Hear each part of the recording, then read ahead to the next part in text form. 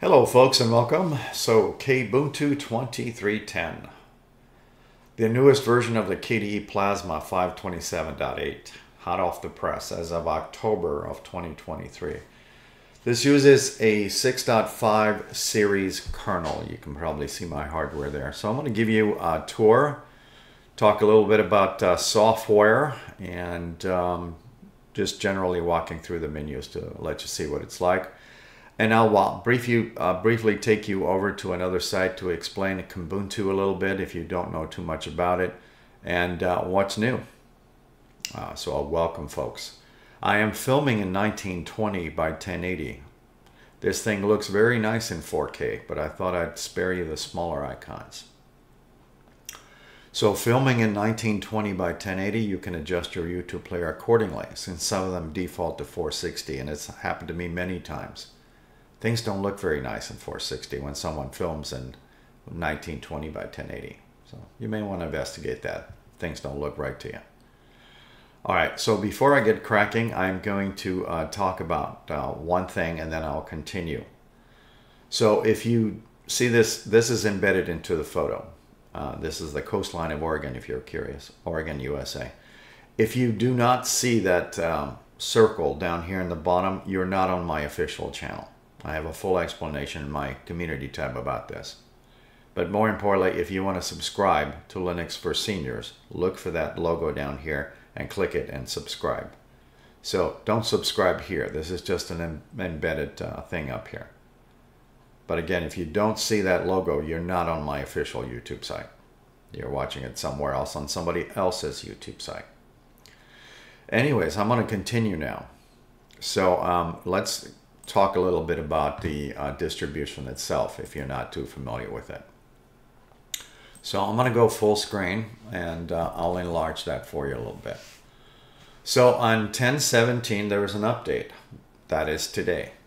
And I'll get rid of that commercial here. I'll try to. So anyways, this is DistroWatch. I do not use the popularity factor at all. However, I do like their layouts. I don't like their commercials, but that goes with the territory, as one would say. But I do like the layout, so it explains about the system. So Kubuntu is Debian Ubuntu-based Linux distribution out of the Isle of Man. And you can look that up if you're not too curious. I mean, if you're not too sure where that is in the world.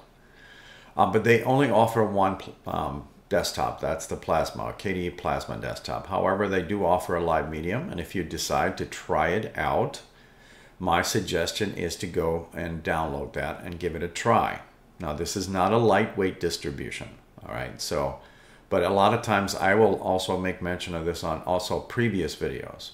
You know, it's always a good idea to try stuff. You know, if it doesn't perform well for you, it's too sluggish, it doesn't install, then at least you know.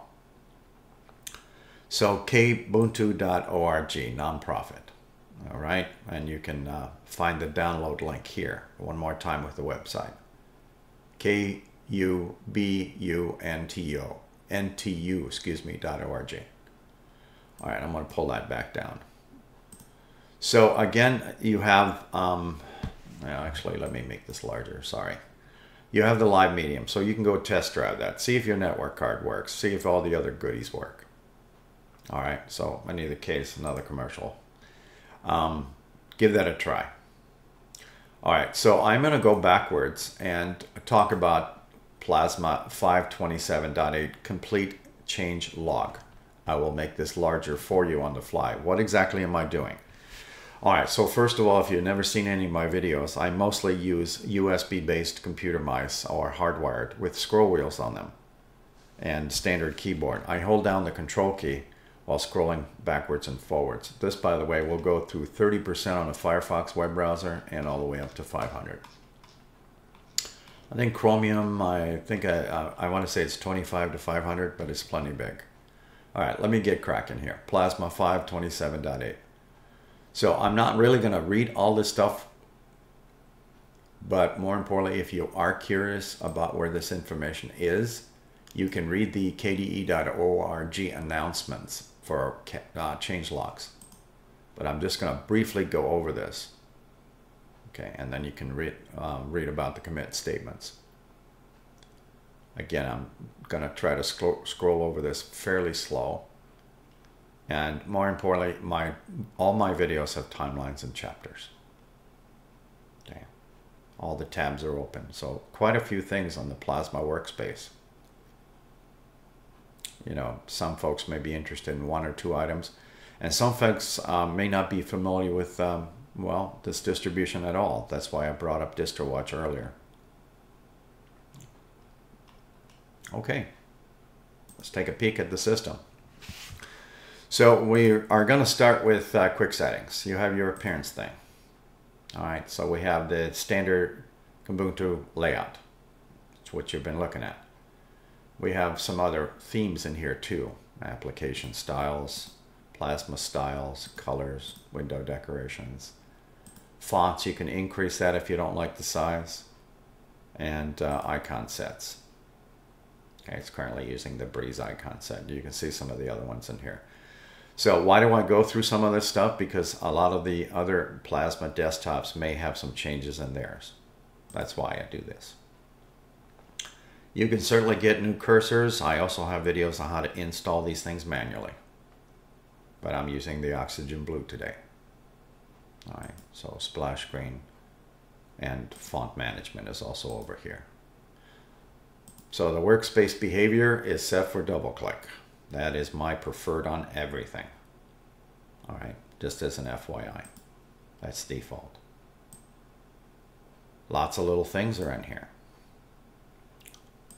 Filming in 1920 by 1080. You can see my video card and graphics card goes up to 4K. So is my monitor.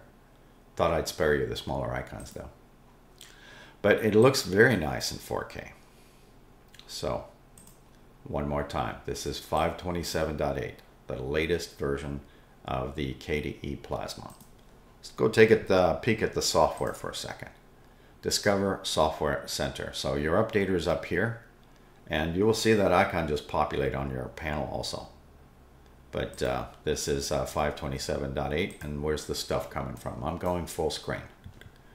So this is where the stuff is coming from. Mantic, Debian Mantic, interesting name, huh?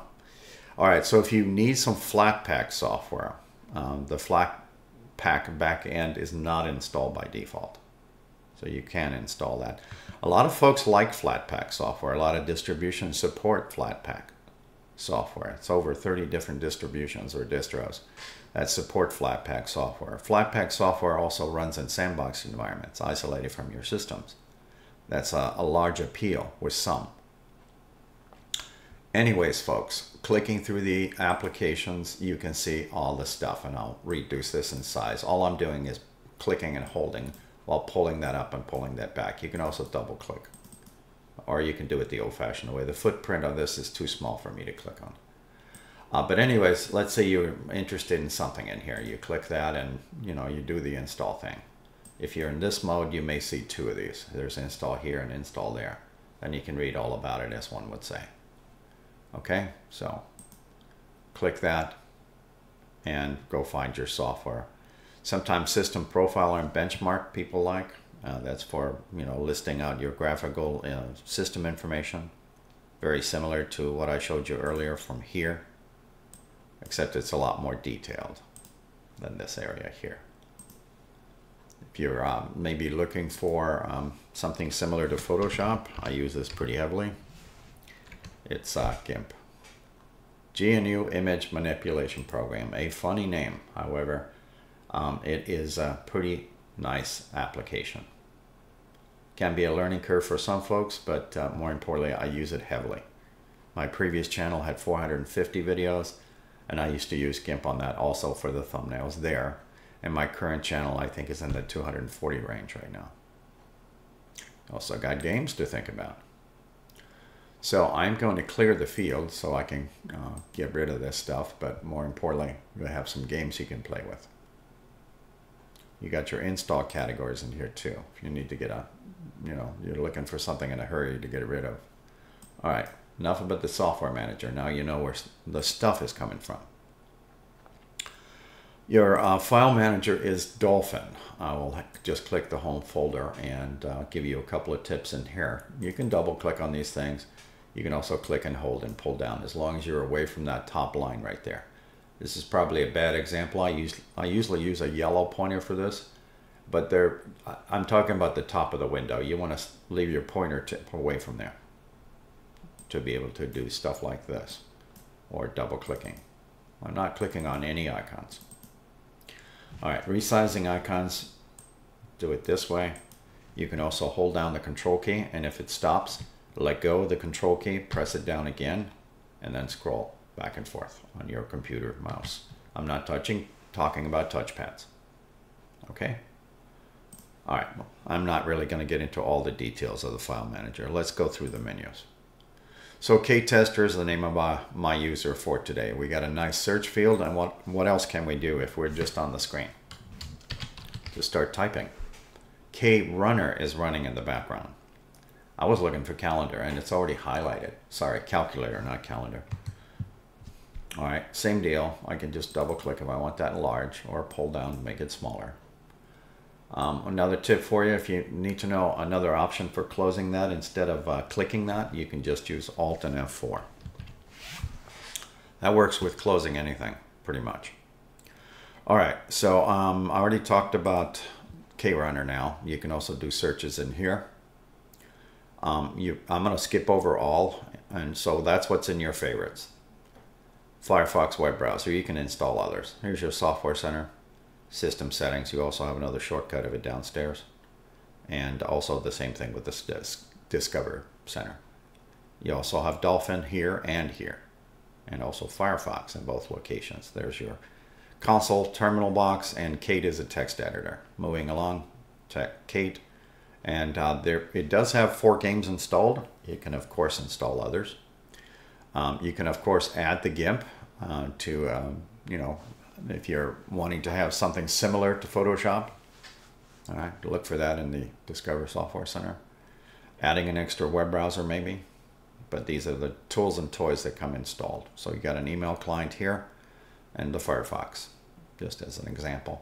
I added Simple Screen so I can bring you this video, and I also added VLC. But this is your default media player, Haruna. All right. I prefer that one, but that's just me. All right, LibreOffice Writer. Let's go see what version of this is.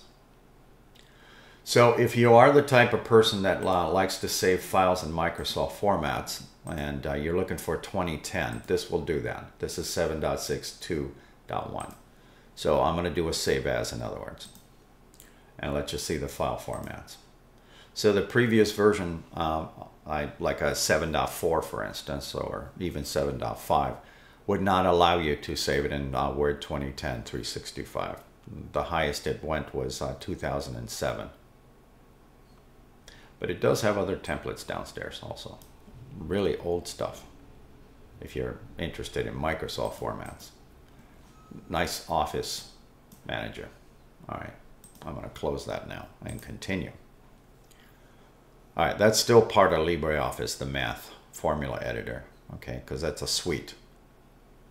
Okay, there's also an ocular document viewer here too.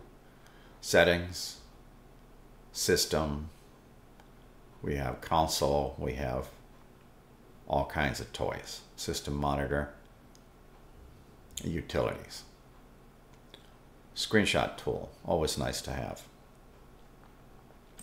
Standard icons. All right, so when you install this thing, be patient. All right, first of all, the hardware detection, when you install, let's say you downloaded that image off their website and you burned it onto a DVD or USB stick, just be patient. The installer will actually come up and start scanning your system for what kind of hardware components, and then you'll finally get a desktop. And it certainly isn't this wallpaper, but I'll show you a couple of them. But before I actually continue, let me just talk about the installer. So generally you just select the items in there, put in your user and password, and then just be patient. Once it fully installs, you'll reboot your system and it'll actually tell you to remove the installation media. and then allow it to boot up. Now if you change your mouse cursor like this one, the first time you log out, because that normally when you change mouse cursors, if you've seen any of my videos, I tell you to log out of the system and log back in if not a reboot. When you log out of your system the first time, okay, just be patient. You'll get a black screen for probably about 3 seconds, maybe 4. But it will go to a login screen, and then you can log back in after you change your cursor. If you change your themes, sometimes it's actually best to just to do a restart, reboot. How's that? Configure wallpapers. So let's go take a peek at some of the ones they have installed. I will resize this my way. So I added this one. And these are the standard wallpapers that you get with the system. The one that comes on boot up is, it looks like mountains. It's this one right here. That's your default. But just thought I'd let you take a peek at that. All right, don't forget, I'm gonna do a discard. Don't forget, if you're wanting some icons on your desktop, then you may wanna increase the size to something like jumbo or large.